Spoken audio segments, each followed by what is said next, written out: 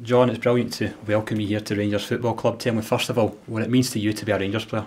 No, it's absolutely massive. Just the magnitude of the club coming here, having a walk around, just an eye opener to how big it really is, and just so eager and can't wait to get started now. What were some of the things that attracted you to Rangers?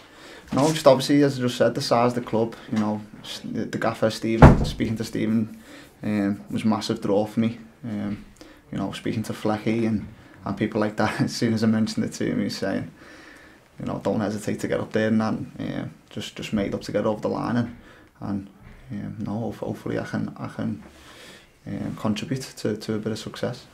You mentioned speaking to the manager there.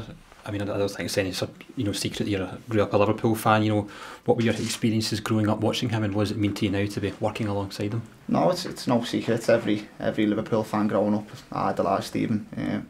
That's just the way it was in Liverpool.